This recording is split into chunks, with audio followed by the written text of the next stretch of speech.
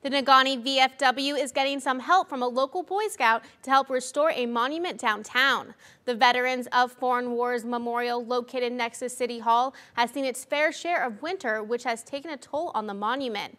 Along with repair and replacing parts of the monument, the project will transform the area around it with new landscaping and a paved patio for community gatherings. When we were looking at redoing this, we were just mainly looking at making it look pretty again, fix the bad wood and stuff like that. And in my discussions with the scouts, they decided that this would make a great eagle project.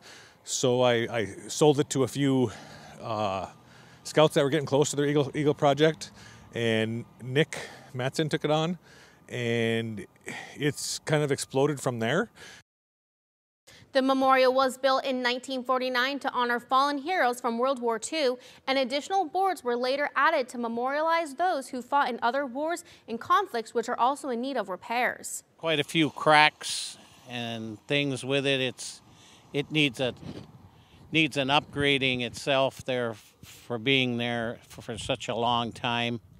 And sides there for World War I and Vietnam and Korea are really deteriorated enough that you can't read some of them and we do need the project to go ahead right away. You can help out with the funding of the project by donating online, and links to that can be found on our website at abc10up.com.